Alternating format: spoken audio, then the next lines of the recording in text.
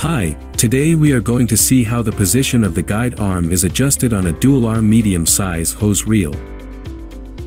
Please read these safety instructions carefully before troubleshooting your hose reel. To adjust the position of the guide arm, you need a T-handle wrench or a combination wrench. To begin, pull out approximately 2 to 3 feet of hose and let the reel latch. Once the reel is latched, loosen and remove the 4 nuts and bolts on each side holding the guide arm to the U-shaped base.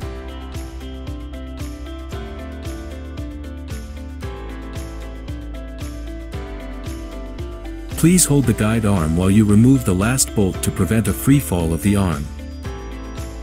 Once all the nuts and bolts have been removed, you can freely slide it across the drum. Align the holes given on the guide arm with those given on the base plate to relocate it to any of the 5 positions that suits you the best. For example, this could be the new position of your guide arm. Or you can adjust your guide arm in the other positions being shown here.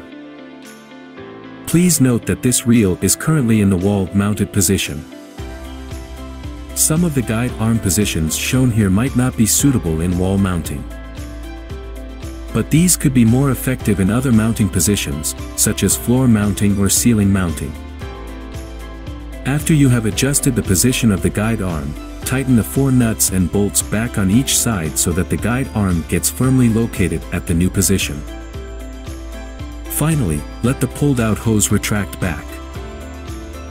If you have any questions, please reach out to us at bluebirdindustries.com.